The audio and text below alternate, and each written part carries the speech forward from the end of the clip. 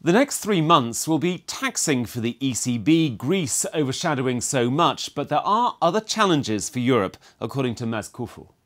In terms of economic fundamentals, then the euro area is currently in the middle of a cyclical upswing helped by the lower euro and lower oil prices. And we should see that upswing continue into Q3 and even into Q4.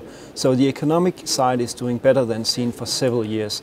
In terms of the ECB, however, considering the ongoing issues with some of the sovereigns in southern Europe and also the fact that inflation in the euro area is running well below target and will continue to do so in the second half of the year, I think that the outlook for the ECB is that we could even see a step up in the dovish rhetorics and perhaps even an extension of the current QE program.